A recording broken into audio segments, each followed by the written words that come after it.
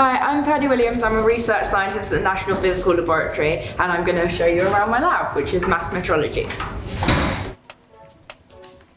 So this is a bit of an odd lab. It's very clean with big marble surfaces. This isn't what all labs look like.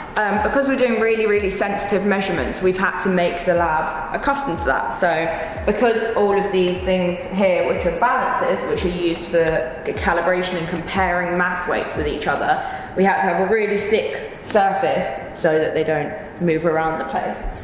So the main purpose of this lab is to work on the mass scale for the UK. So we do measurements on jet engines, we make sure antibiotics have got the right active ingredients in them, and generally make sure everything's working properly.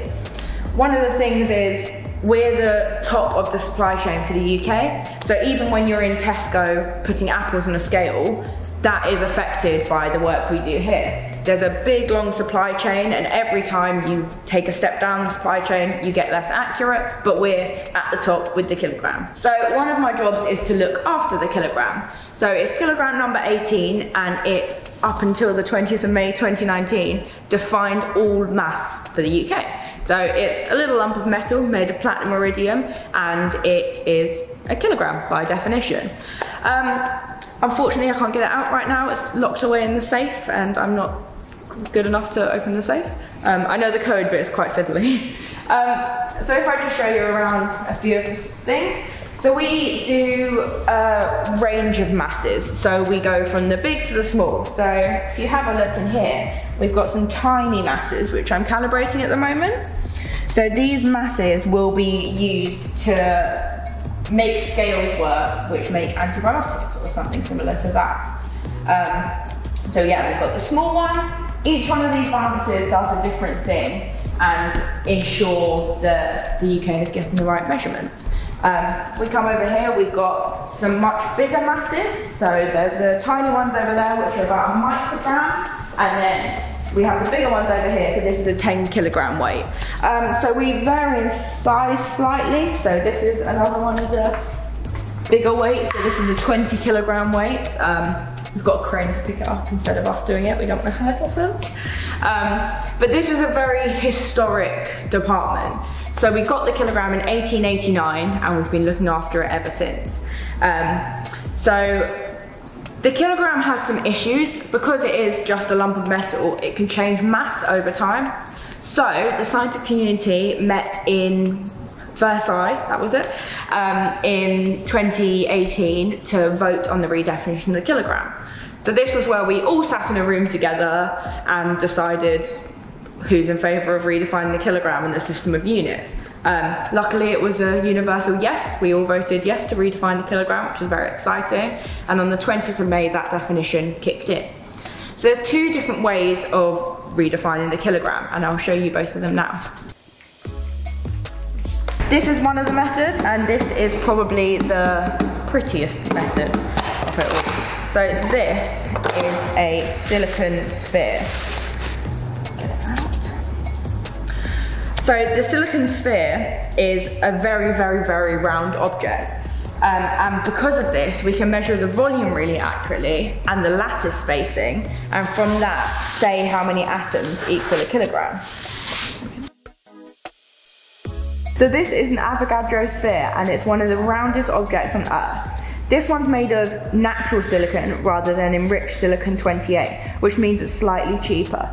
But because of the way it's machined, we can measure the volume of it very accurately, and then also we can measure the lattice spacing to see how many atoms are inside it. So this process is called X-ray crystal density measurements, which is a bit of a mouthful.